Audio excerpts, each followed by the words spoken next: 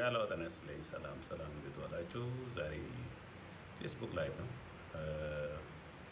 ፌስቡክ ላይቭ ከመጣ ብዙ ጊዜ ቆይቷል እና ዛሬም መጣበት መልእክቱ ያው እናንተም ሼር አድርጉት anyway እኛ ስፔሻሊ አንዳንድ ጊዜ እኛ ምን ይኖርበት ወጥሩም እንደሆነ ናቀም አንዳንድ የምናቀቁበት ወቅቱ ከኛ መቀራረቡ ሰው ሰሞት ነው እንደዛ መሆንና አሁን ዛሬ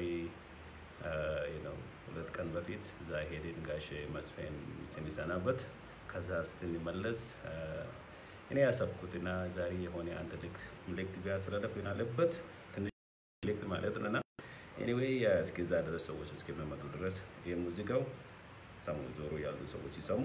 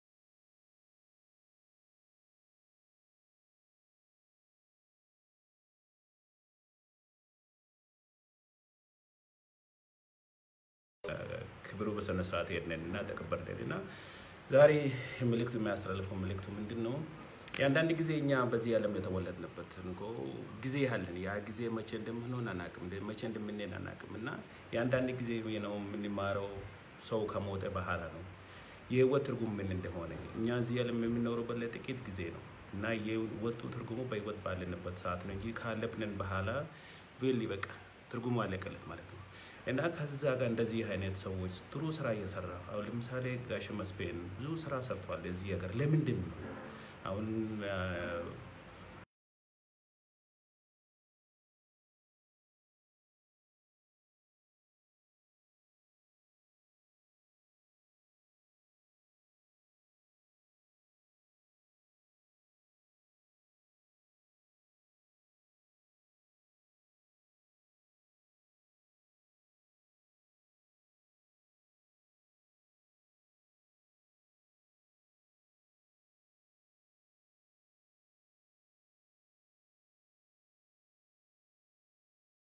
ግን ሳናባቅን ጥሩ ነገር እንድንሰራና ለራሳችን ብቻ ሳይሆን ለሌላ ሰዎች ማለት ነው ከኛ ባለም ተወለዱ ሰዎችን ምን አይነት እንደሚከተሉ ነውና ስፔሻሊ አሁን ለምሳሌ በኔም ያንዳንዱ ጊዜ ሰዎች ምንድነው የምጠየቀው ኦባንግና ፕሮፌሰር መስፍን እንዴት ነው የተገናኙት ዛሬ ለገለጽ እፈልጋለሁ ፕሮፌሰር መስፍን አስተማሪ በነበረበት ጊዜ እኔ ልጅ ነበርኩት ጋምቤላ ነበርኩትና በአካል አልተገናኘንም እና ያንን ውጭ ሀገር ሲሄድ እና ከፕሮፌሰር መስፍን የተገናኘን አይ ዶንት ኖ ምናልባት ባለፈው ሳምንት የዛሬ 16 አመት ጋምቤላ ውስጥ ያኛዋኮች ምጥባብ ብሔረሰብ ሲገደሉ በማንነታቸው የዘር ማጥፋት ወንጀል ሲቃየድ ያንን ጊዜ መላ ኢትዮጵያውያን ዝም ነበሩና መንግስት ራሱ እንዲሸፈን ይፈልጋል ምክንያቱም ያንዳንዱ ሰዎቹ ከሞቱ በኋላ ይሄ ለመሸፈን ተሞክረው አየነው ከተሞከሩ በኋላ ነብንኛ እዛ ጋር ያሉ የጋምቤላ ልጆች ስፔሻሊ ያኛዋኮችና ብዙ ሌሎችን ኦርጋናይዜሽኖችን ሲንደራ ነው እነሱ ኮንታክት እናርግ ያገኘን ምላሱን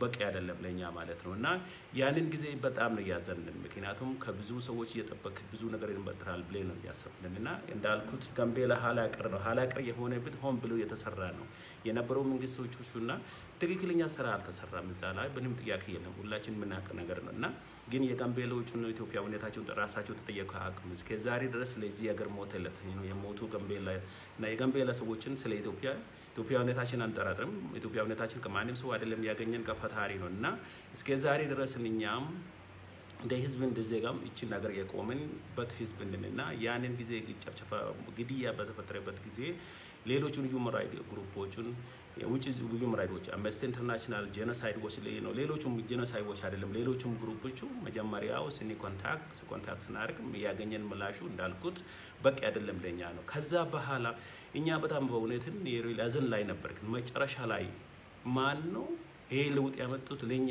ፕሮፌሰር መስፍን ሲማጎም ባል ድርጅትን ጋምቤላ ሄዶ ጥናት ተደርጎ ጥናቱ ከተለቀቀ በኋላ ጋምቤላ ውስጥ ያለ እውነቱም ኢንፎርሜሽን ለኢትዮጵያ ብቻ ሳይሆን ለውጭ ዜጎች እንኳን እንደደረሰ አይተናል እና በጣም ነው ተደሰትን እና ከዛ በኋላ ነው ጋሽ መስፍን በአቃል የተገናኘን እና ቃሉ ሳይሆን ደውዬ ለመመስገን ናጋሽ የሰራው ስራ በጣም ትልቅ ነገር ነው እኛ የፈለክነን ይሄ ነገር ነውና እንኳን ይሄ ነገር አረከት ብለን እና ለፕሮፌሰር መስፍንን ያንን ጊዜም በስልክ ተገናኘን እንዳልኩት እኛ ችግር በነበረበት ሰዓት ከኛ ጎን የነበረ እሱ ነው እና እርሳቸው ነውና በእውነትን የሰብአዊ መብት ማለት ይሄ ነው ሰብአዊ መብት እኮ አይመረጥም ሰው ለሰው የሚቆመልጅ እኮ ማንንም ሰው አይመረጥም ብሔር አይመረጥም ማንንም ሰው በመሆኑ ብቻ መደገብ ግዴታ ነውና ፕሮፌሰር መስፍን ያ በትክክል ስራ ሰርቷል እና ከዛ በኋላ ነው ግንኙነት የተፈጠረን እና ከኦልሞስት ከዛ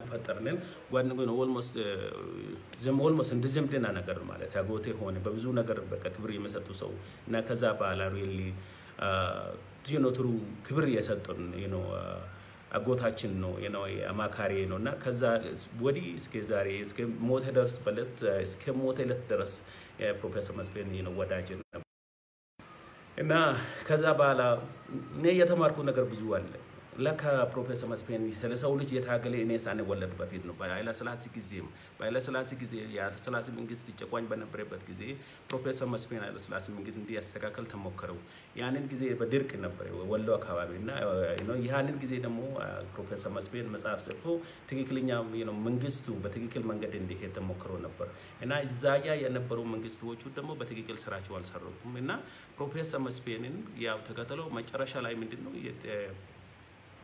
የኃይለ ሥላሴ መንግስት ፕሮፌሰር መስፍን በራሳቸው ሳጥን እንዲያስገቡ ተሞክሮ አልተሳካለት ከዛ በኋላ ግን ደርግ መጣ ይሄ በተማሪዎች ጊዜ ፕሮፌሰር መስፍን ለኃይለ ሥላሴ የሰጠው ምክር ምንድነው ተማሪዎቹን እና ያለን ችግሩ ብንፈታ በመነጋገር በብሔራዊ መግባባት ብንፈታ ምን አለበት ብሎ ተሞክሮ እና መጨረሻ ላይ አልተሳካለት እና እነሱ ፕሮፌሰር የሰጠው ምክር አልተወሰዱም እና መጨረሻ ላይ ምንድነው የደረሰበት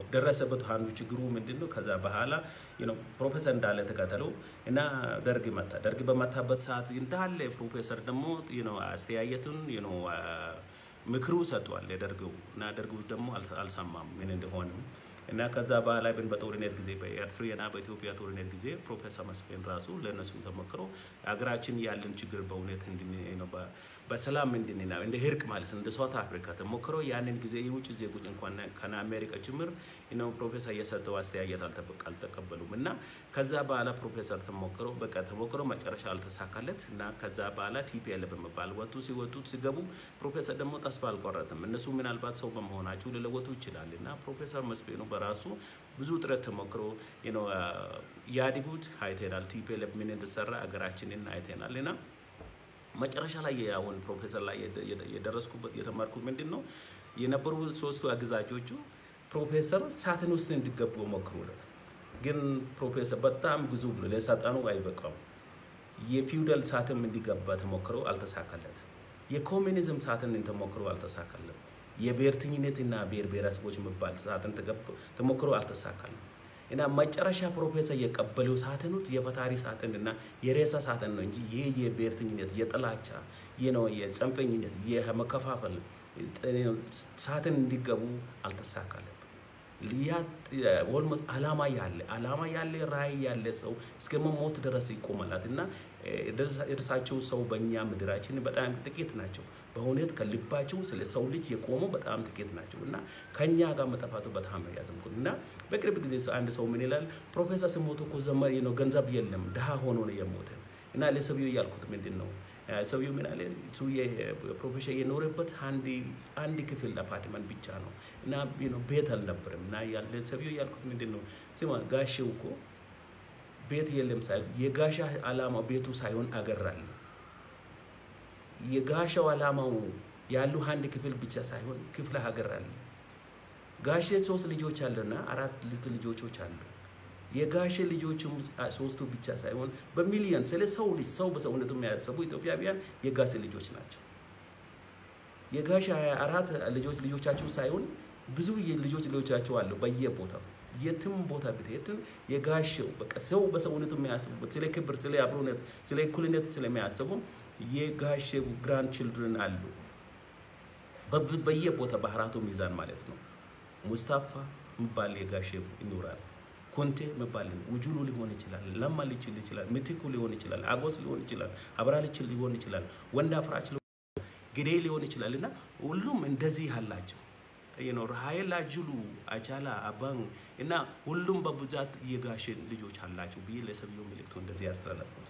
ለሌላ የፈለኩት ነገር ምንድነው ጥሩ ስራ የሰራ ሰው መጨረሻ ላይ እናያለን ገንዘቡ ላይ ኖሮ ይችላል ሀብት ላይ ኖሮ ይችላል ግን ከሁላችን ሀብት ያለ እርሳቸው ነው እና ስንሰማበት በጣም ነው ያዘነን ደግሞ ለኔ ያልኩት ምንድነው ጋሼ በቃ ጋሼም እኛን ለቅስም አንድ ቀን እንደማስተካከያ ተሰጥተው ነበር ኦባንግ እኛ እንዳትለቅሱ እኛ አለቅስንም የተደስነን በቃ ጋሼው በወልሞስ በ90 አመቱ ውስጥ ወልሞስ 80 በመቶ ሰርቷል እና በቃ ደና ሁሉ ስራችንን እንቀጥላለን ጋሼ ደግሞ እንቢ እንዳልኩት ከዚህ በፊትን ባለፈው 3 አግዛዞቹ ጋሼ ራሳቸው ሳጥን ውስጥ እንዲገቡ ተመክሮ ጋሼ የጋሼ ህሊና ቀሳትን ላይ በላይ ነው የፊውዳል ቀሳትን ሲገቡ አይበቃም ጋሼ በጣም ግዙፍ ነው አልጊ ነው ጥባብ አይደለም ጥባብተኛ አይደለም ጋሼ የኮሙኒዝም ሳጥን ሲገቡ አልተሻቀለትም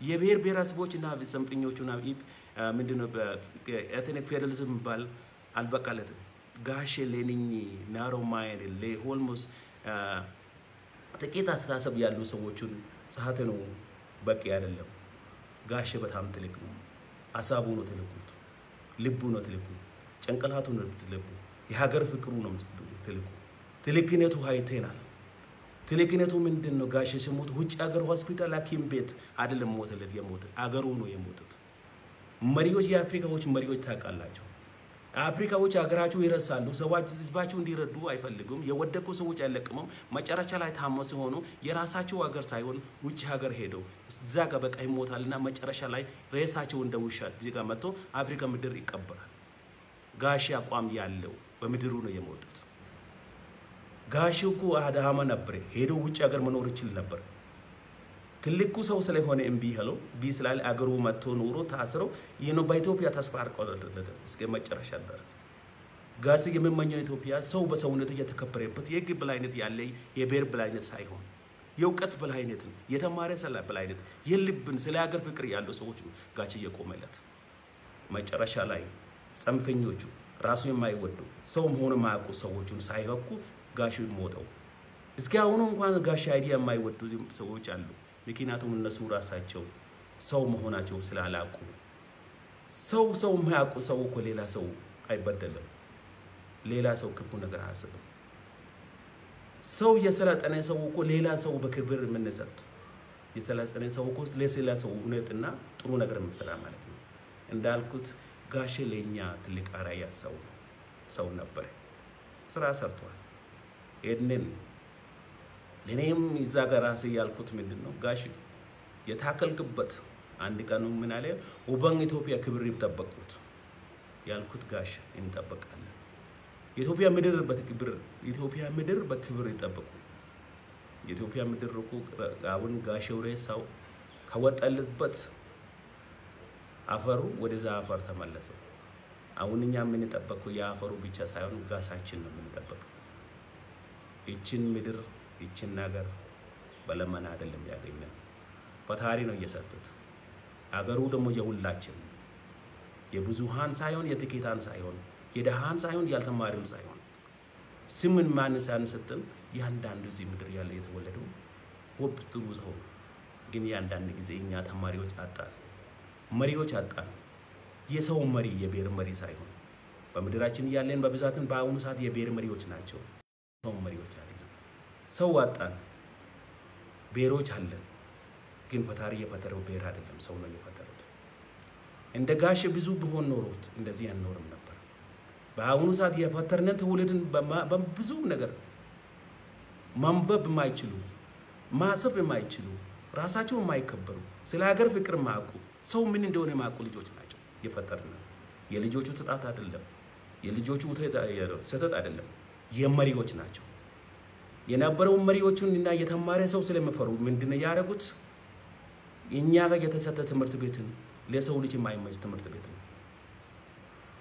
ያው የኛ ልጆችን እያየ ነው በየቦታው ያልተማሩ ውስጣቸው በቂም በቀል በጥላቻ የተሞሉ ልጆች ናቸው በጣም አዘናል ይሄ ነው ስለ ትውልድ የማያስብ ሰው መሪ አይሆንም ስለ ትውልድ የማያስብ እናት አባትና ትውልዱ አይቀጥልም ስለ ትውልድ የማያስብ ሰው እኮ በጎ ነገር መስራት ነው ቅድም ቢያለው ሰው ማለትን ከራሴ በላይ ነው ከቤተሰቤ በላይ ነው ከብሔሬ በላይ ነው እኛ ግን ብሔር ሆነን ብሔር ተጠጥናል እና እንደ ጋሽ አይነት ሰዎች በምድራችን ባሉበት ሰዓት ከኛ መጣፋቱት ከኛ ማሉ ባህለ መኖሩ በጣም ያሳዝናል ግን ለሁሉም ጊዜ ያለ ሌላ ይፈጠራል ለናንተም ሰዎች በሙሉ አሁን ለምሳሌ ቅድም እንዳልኩት ሌሎቹን ሰዎችን ጋሽ የለፈበት ነገር እንደውነት አይወስዱም ጋሽ የሚሰደቡ ሰዎች አሉ አሁን ለምሳሌ እኔም በየብዛት የሚሰደቡኝ ሰዎች አሉ እኔ የሰደበ ሰው ራሱ የሰደበ ነው ማለት ነው ለኪናቱም እነኚህ ያልፈረደበትማ አቆጥማ እንደ ሳን ልጅን ሳን እኮ ምንም ነገር አይችልም ይሰራችን ነው ሳኖቻችንን እናስተምር እንዳልኩት አሁን ያለ ተውልድን ስለ ሰው ልጅ ክብር ማይሰጡ ራሳቸው የማይወዱ ኢትዮጵያዊ ምጠሉ እነኚህ ሰዎችን እኮ ሆም ብሎ የተሰራ ነው ከዚህ በፊት የነበሩ ባለስልጣኖቹ ነጫዎች ጫካ የገቡ ኢትዮጵያ ምጠሉ አገር ቤት ሲገቡ ምንድነው እየሰሩት ብዙ ነገር ተለወጧል በጋቸው ይወቱ ጊዜ ብዙ ነገር ነው ተለወጠው አገራችንን ሁለት በሁለት ተከፋፍሏል ሰንደቅ ዓላማችን ተለወጣል ብዙ ነገር የተለወጠ ብሩም ምንም እበንኛ በብሔር ሆነናል እስከ መቼ እንደዚህ ይኖራል አይታችሁ አረብ ሀገር የተሰካዩ ልጆች ኢትዮጵያውያን አንድ በቃ አንድ ቦታ ኦልሞስት ደምስ አርጉ አይታችሁ ከሆነ እዛ ጋር ያለው የኦሮሞ ነው ይሄ አማራ ነው አይልም በአረቦቹ አበሻ ነው ኢትዮጵያ ውስጥ ናቸው ይሉ እኛ ግን ደግሞ እንደዛ አንማር ኢትዮጵያ ውስጥ ርስ በሳችን እንጠላለን ውጪ ስንሄድ ደግሞ ወደን ጠላን አንድ ሰዓትን ማስገቡት እኛ ጋሽ እንዲያስተማሩኝ የአንድ ተሳጠን ነው የሰዓት ከሁሉም ማስቀደም የሰው ሳጥንና የኢትዮጵያዊ ሳጥን ቅድም ብያለሁ አረብ ሀገር በአሁኑ ሰዓት የተሰቃዩ ማት ኢትዮጵያውያን አሉት በብሔራቸው አይለዩም በመልካቸው አይለዩም በእምነታቸው አይለዩም ኢትዮጵያዊ በመሆናቸው እና ያሳዝናል እንዳልኩት አራያ የሌለው ሀገር ሊቀጥል አይችልም አሁን ያለን የብሔር ምሁራኖች የብሔር መሪዎችም የብሔር ነጋዴዎችም እነኚህ ግን ለትውልዱ የሚያስተላልፉት ጥሩ ነገር አይሆንም እኛ እስከመቼ እንደዚህ እንኖራለን እና ለናንተ ሁላችሁ የሚያስተላልፈው መልእክቱ ለዛሬ እንደ ፕሮፌሰር መስፍን ወልደ ማርያም ስራ ሰርቷል አሁን ፈጣሪ የፈጠሩት ጋሽው ጠርቷል ፈጣሪ ምን አለ ልጅ መስፍንዬ እና እዚህ ጋር ስራ ሰርቷል ይበቃል ተመለስ ጋሽ ደግሞ በቃ በዝናው ተመለስቷል እኛ ግን ቀርሃ ላይ የቀረን ጊዜያችን እስከሚመጣ ድረስ ትክክለኛ ሰዓትን እንመረጥ ጥላቻ ሰዓትን እንውጣት ሰንፈኝነት ሰዓትን እንውጣት ራስ አለመውደድ ሰዓትን እንውጣት ሰው ሆነን እንኖር የወደቁ ሰዎች እንረዳ የተሰቃዩ ሰዎች እንዳንረሳ ይሄ ነው I think ለጋሽው የሚያስተላልፍ መልእክት ቢኖር ለሁላችንም ራስ ተጠንቀቅ ራስ ውድድ አገሬ ውድድ የተሰቃዩ ሰዎች ይርዳ ተንከባከቡ አንድ ላይ ናችሁ ወዳችሁ ጣላችሁ ያንዴ እናትና ያንዴ ልጆች ናቸው እናታችሁ ባትወዱት የፈጠራችሁ እናት ነች እኛ ብንወድን ባንወድን ኢትዮጵያ የሁላችን ነች ጎዶሎ የምትባል ኢትዮጵያ የለም የትም ከአራቱ ሚዛን የተወለዱ ሰዎችን ሁላችን የአንድ ቤታስ የአንድ እናት ቤተሰቦች ነን ቅድም እንዳልኩት ራሱ ያልወደደ ሰው ሌላ ሰው ሊወደድ አይችልም ራሱ ያልወደደ ሰው አገሩ ሊፈረስ ይችላል እስከሚፈረስ ድረስ ከዚህ በፊትም የነጫዎች ሰዎች አስተሳሰቡ ምንድነው ኢትዮጵያ ያልተማረ እንዳይሆን ኢትዮጵያ ልውት የተማረ እንዳይሆን እኛ የምንኖርበት የትምህርትም ዲግሪ ምን ይገዛበት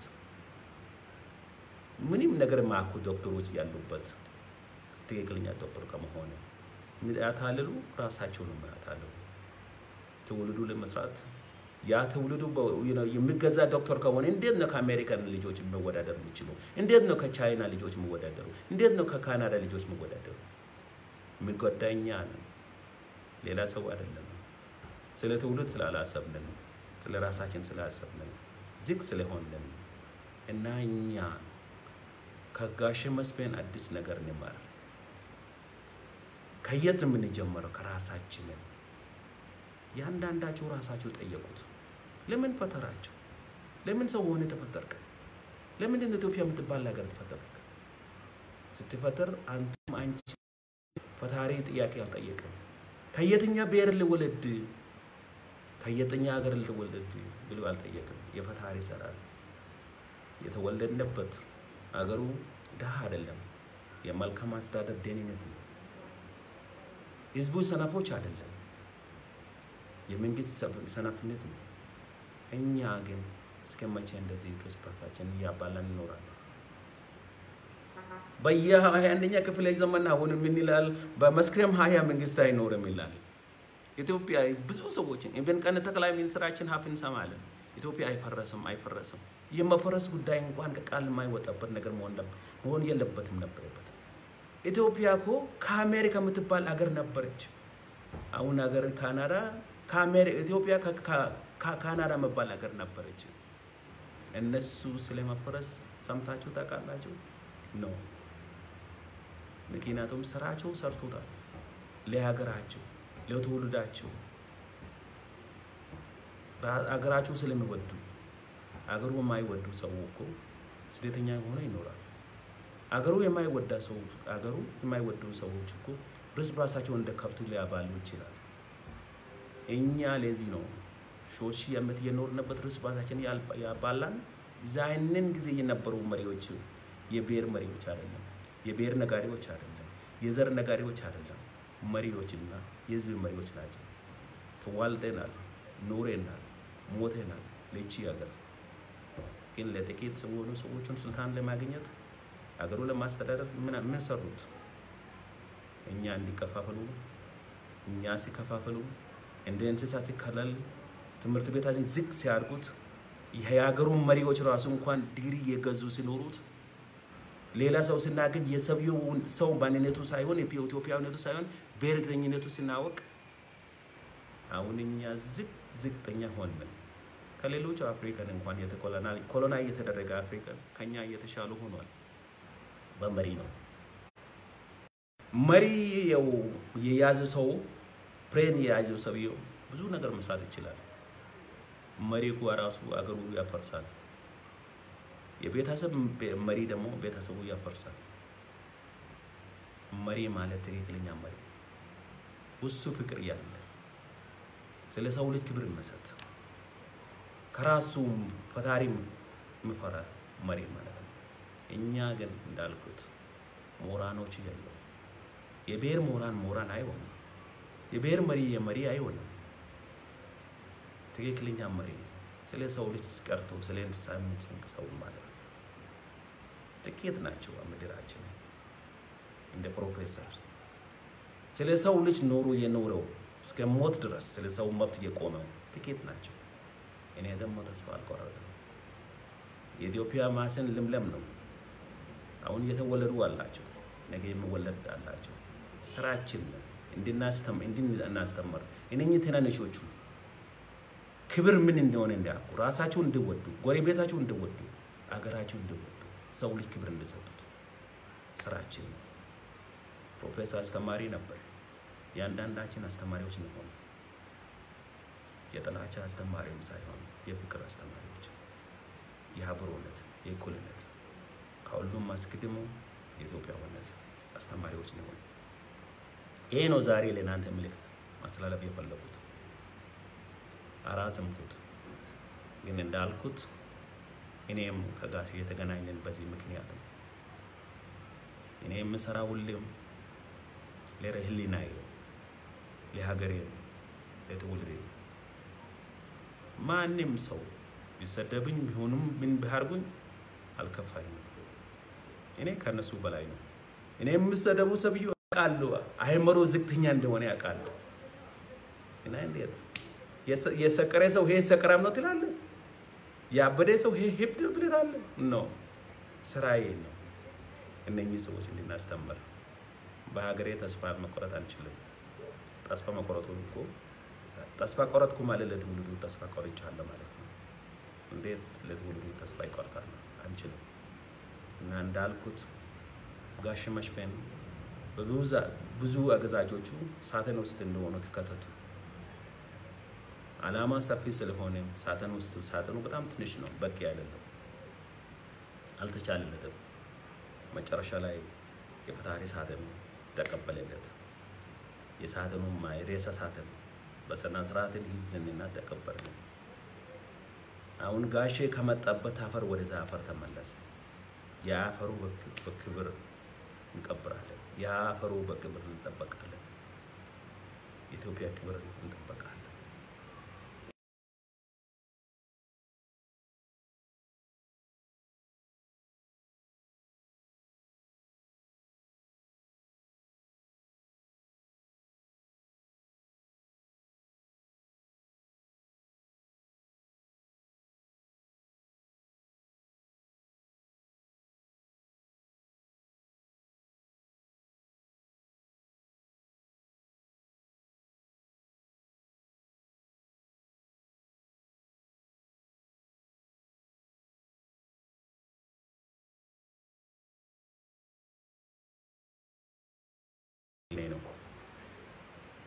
እና አሁን ለምሳሌ በትንሽ ነገር እንጣላለን መጣላት የለበትም ምን ይጣላበት ምክንያት የለም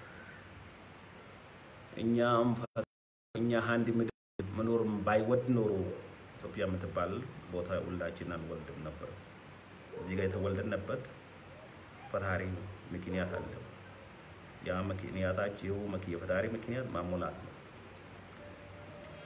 እና በፓኖሮሙ አንድ የታችን በዚህ አጠቃለላለሁ አንድ የታችን እኛ ስንከፋፈል በቋንቋ ለምን እንከፋፍላለን የኦሮምኛ ቋንቋ የኔ ቋንቋ ነው ያኛው ከኛ ቋንቋ የኔ ቋንቋ ነው የአማርኛ ቋንቋ የኔ ቋንቋ ነው የሰው ልጅ ቋንቋ የኔ ቋንቋ ነው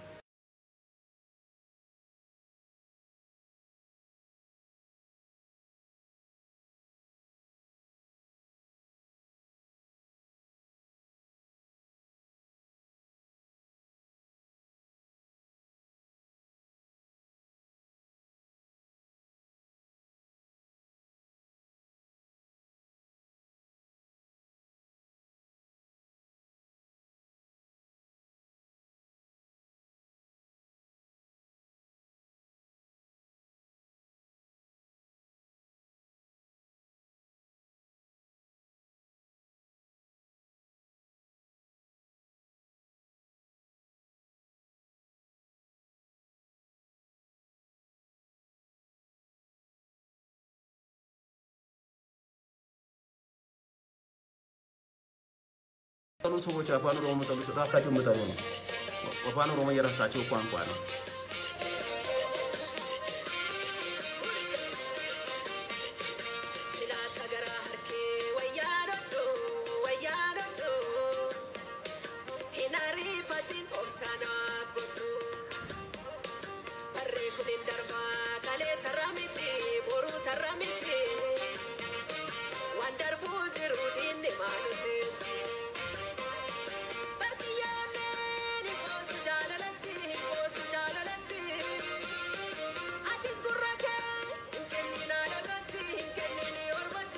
Why can we not live together and enjoy the music of one another, in the company of one another?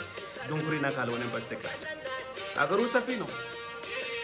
We can share everything, including the music and the culture. We have the musician and the Idachi and the Teddy Afro who are telling us that Inya Kazar Balaiden, Inya Kaver Balaiden, Inya Ganan Sama.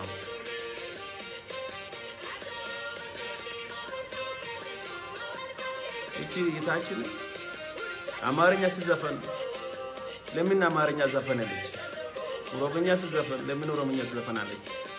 And does he use a word of which agar Menoro so well? Lagar so Menoro. Eh, Jumpurina.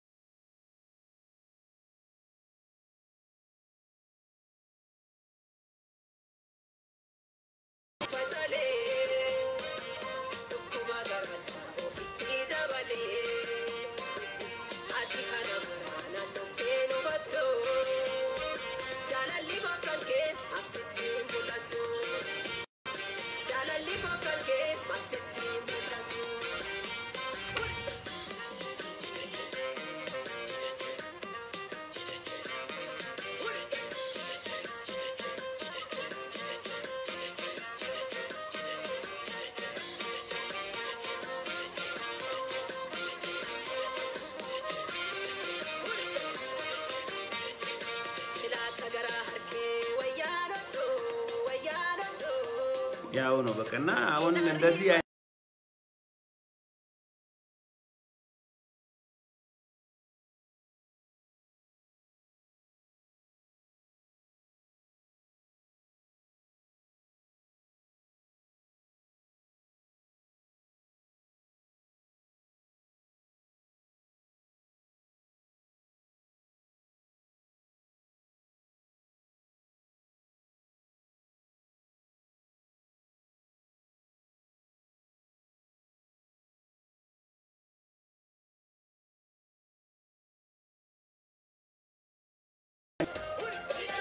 ራሳችንን እናጠፋለን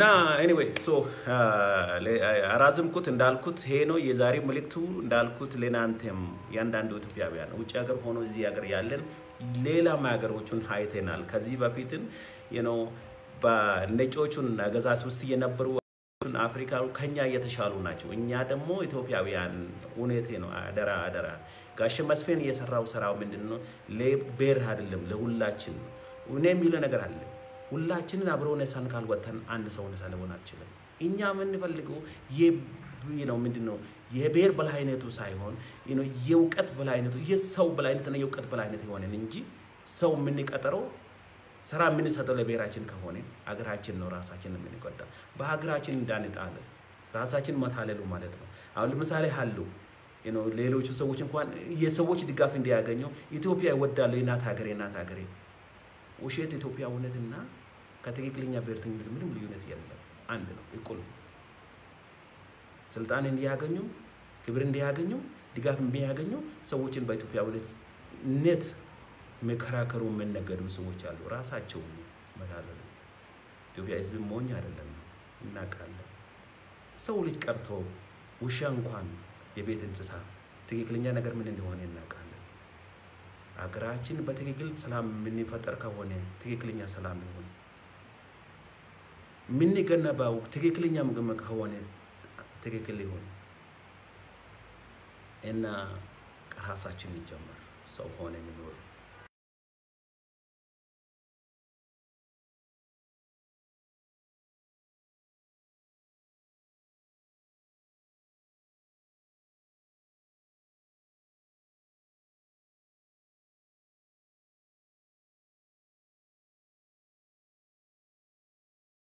who are listening to me and coming listening to this the point that I come here today why I made this is I do know that Professor Mesfin Mariam is no longer with us but he's one of the few Ethiopian one of a kind who stood up for the right of all Ethiopian and he died for the people and then this is a man that most of the people don't know that Obansg how do you know this I did not know him when he was teaching at the university I was a young man left the country being in Canada when I was a young man I become known of him almost 16 years ago when the Hanyuak people in Gambela were killed by being Hanyuak and almost more than 424 were pulled out from their house and being killed by the National Defense Force and some of the local people that would support them.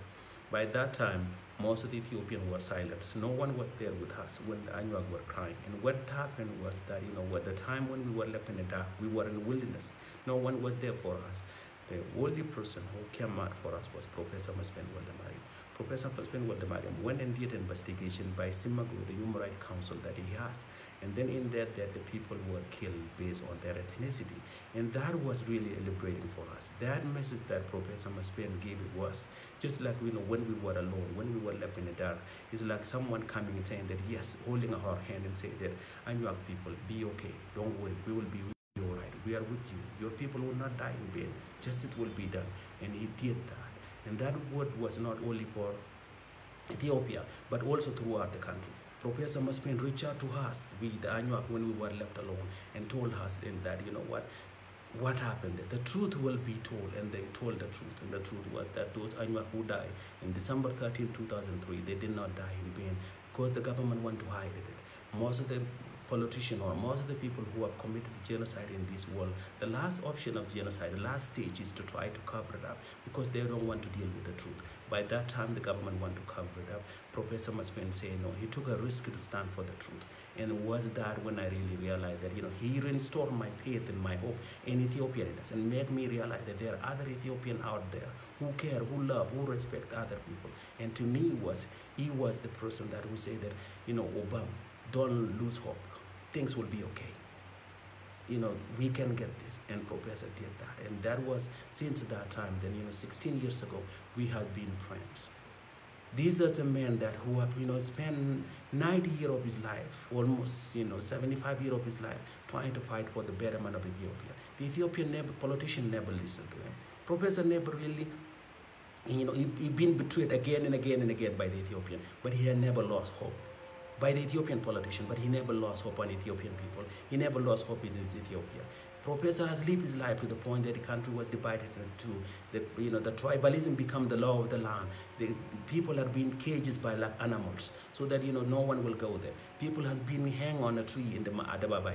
People has been pushed, pulled by a rope on the road like snakes. The professor have lived his life that in seeing this thing. But if you look back into this, even when I was young in Gambela, we used to see the Oromo coming to Gambela and go and hunting deer. They were working with our elders and they were brothers and sisters. You know, even some of our elders were living together with this. By then, this tribalism was not there. We were, you know, our elders, you know, live together. They come from the middle, they have to bring tobacco, they bring, you know, chow, and, you know, by then people were living together. That was back then. In 21st century here, we are living, killing each other like animals because this is what's done by those who don't love Ethiopia or try to lead Ethiopia. They brainwash our young people to kill each other. They divided us, like they cages us like animals, like cattle, and say, this is your kill, that's your kill. Beside that, Professor refused to do it. Professor Mesfin was someone that, you know, the previous three government tried to put him in a box. They tried to put him in a feudal box of Haile Selassie. He's too big for the box. He rejected it. He didn't fit in. Derg tried to put him in a box of communism, where there's no morality, there's no religion, dictatorship. Professor was too big to fit in a communism box. They put him to try, Mullahs tried to put him in tribalism box. And he said, no, I'm better than this. It's too big to fit in that box. Professor refused to be put in a box because his box was too big. His body was too big for the box. He was too big. He had a greater mind, bigger heart, full of wisdom, the love of a country, a man of a man, a dignified human being, who cared for the human being, who loved his country unconditionally. With the good and the bad of Ethiopia, he embraced Ethiopia. Ethiopia is not perfect. Human being is not perfect. Only God who is a perfect. A dumb man is the one who will destroy his country because of the country has a wrong history. A stupid man is the one that will burn his house because, you know, he didn't like something in the room. A primitive man is the one who will kill his neighbors because he's jealous of his neighbors. Through all these, professors stood with us. He stood for Ethiopia until he took his last breath. And when he died, the holy box that professor fit in, that the box that God, Almighty God, let him rest in it. When he's no longer breathing and he took his last breath, the God who created him told him, Maspene, Liji, come home. You have done enough for Ethiopia. For the last 90 years, you did not take a rest. Come and take a rest. Come home to me. And I'm sure that the Patari that who created him has his open heart to welcome a man who stood up for the whole children that he has created. So Gashi went. And to me, I'm telling him that goodbye. You told me one time, Obang, please protect Ethiopia. Keep the respect of Ethiopia. And my response, my message was, yes, Gashi. I'm not only protecting the land of Ethiopia. We are protecting your remains. The soil you come from, you went in. I already refused long time ago to be put in a Nanyuak box, in a Gambela box, in a Tukur box, in, you know, in Sidip box, in Talacha box, in Bertinginet box. I refused long time ago, Gashi. I will continue to do my works. Until that box that God put me in and be put back to the same soil we come in, I will do my job, whatever that I've been called to do. So that is my message to you. We lay you to rest. And I also have faith. There will be more Ethiopian. There will be more Professor Mesfin who will be produced. Someone told me that when you were dead, oh, Bang Professor died as a poor man. He lived in one house, in one apartment room with one bedroom. And I said, no. His brain, his heart, his love for the country. He did not only have a house, he had a country. He did not only have a bedrooms, he had Keflaga. Gashi, you have lived your life. You become an example to all of us who are behind. This country lacks role models. We don't have a role model. We don't have elders. We have a tribal elders, not a country elders. We have a tribal leaders, regional leaders. We have a Khalil tribal leaders, not a human being leader, not a citizen leaders. People who want to divide neighbor from neighbors, family from a family, wife and husband, brother and sister, cousins and nephew. We push to the point where who we married, we want to know what their last name looked like. Gosh, look, we will not let you down. We will continue to do our job. Ethiopia will survive. Don't worry. There will be Ethiopian like you who may not fit your shoes was too big. They may not fit there, but eventually they will get there. And finally, we will have an Ethiopian leaders. An Ethiopian leader, not a tribal leaders, who can lead this country to get the, to deserve, to get the respect that it deserves internationally. So rest in peace until we meet again. I know that the last time I talked to you, you were in hospital and you said that when I come back, we will have lunch. I'm sorry you didn't come back. I will try to be a decent human being to do whatever I can. And if we meet again in Evans, I will ask for my lunch. Until then, Gasha, you did your job. You did not rest for Ethiopia. You did not rest for Ethiopia. Take a rest now. You pass on the baton to us.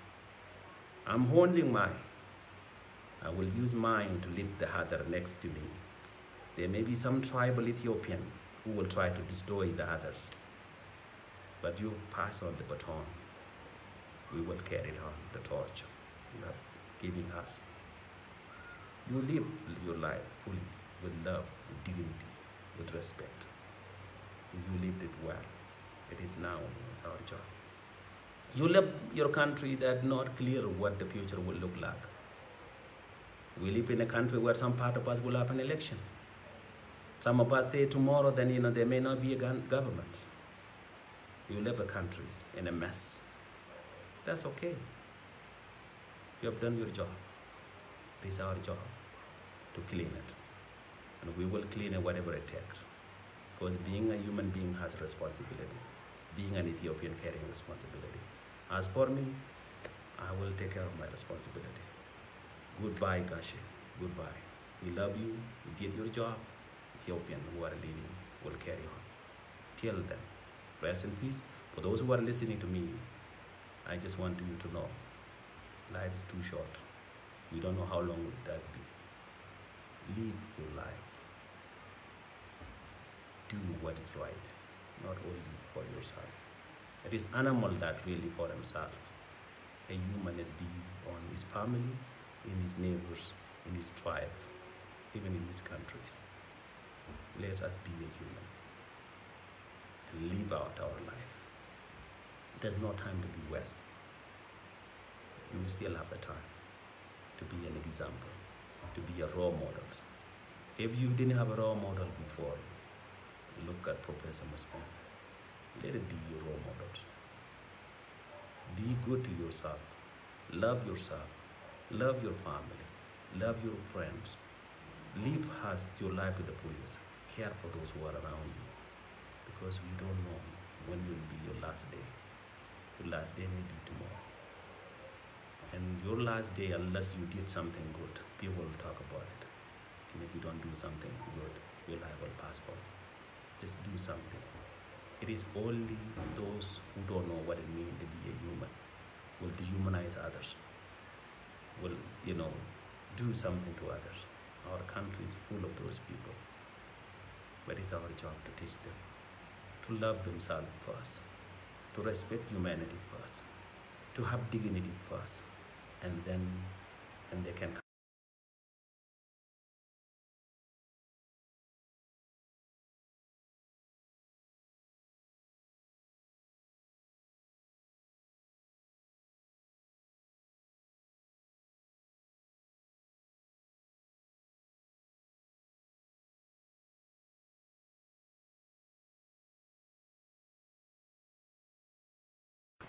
be a caring for another person.